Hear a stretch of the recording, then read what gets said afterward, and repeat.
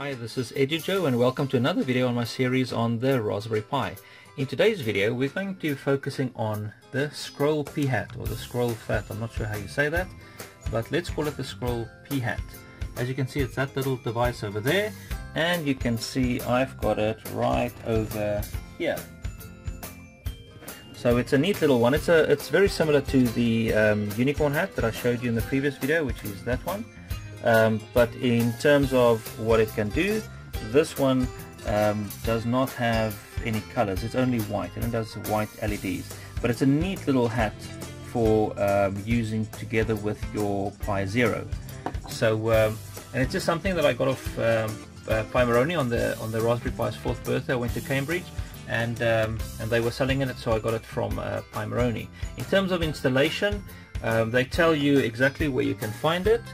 And then you can just install it by following the instructions on the GitHub, and you can also then install all the example code. Some of the code is in beta version, so it's not to say that it works properly, and I've tested all these codes, and there's 3 or 4 that didn't work with my Raspberry Pi Zero.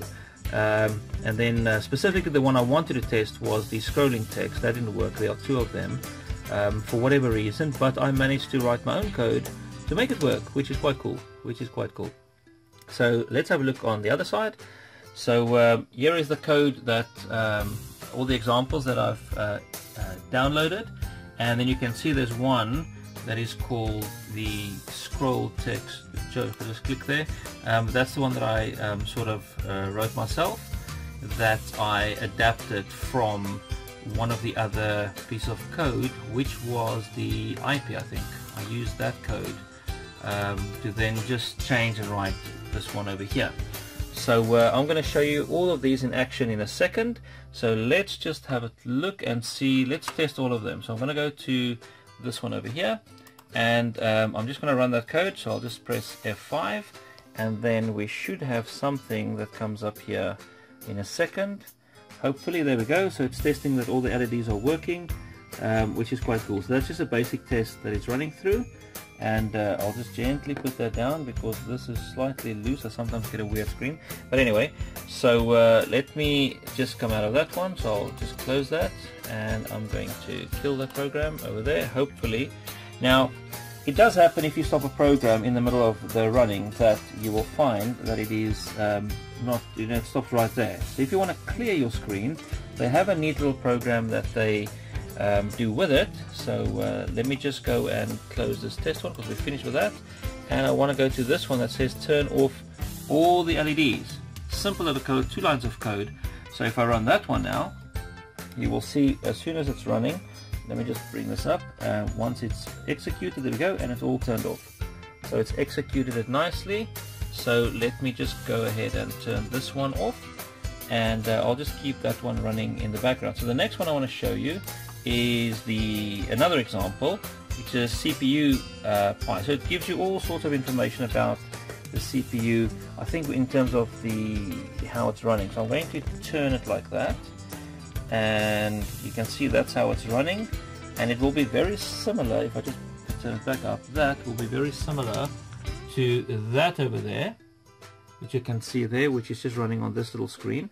So if I just put it down gently like that, and I'll just turn my phone, and now I'm just going to just click. Oh wait, I've moved the mouse. Let me just leave the mouse completely still. So it comes down. Right, now I'm going to move my mouse. I'll move my mouse all around. Now you can see how that's picking up. So it's let me just stop, and you'll see it's dropping down again. So that's quite cool. Something you can show. So I'm just going to close that one, and I don't need that one anymore. So I'm just going to stop there. And what do we have here? This is the IP. You also get another one if I run that. Then hopefully this will just change, and it shows the IP address of the Raspberry Pi, which hopefully is going to come into, there we go. So the IP, there you can see it's starting to show an IP address of the Raspberry Pi. So which is quite cool. And then I'm going to go ahead and just stop that one. Let me just go out slightly. I'll kill that one. Sorry, I'm looking over my phone as we go. And the IP we don't need anymore, so I'll close that. Another one is, oh, that's just a progress one. I'm actually not going to show you that one. What I do want to show you is the scrolling text. So here is the bit of code that I've adapted and written, where I just import the scroll pHAT, import time, and the system, and I've called this one just testing scrolling text. And then the important part that you want to see is that one, which just says, hi, this is Edujo, and I'm using the scroll pHAT, which is this little guy.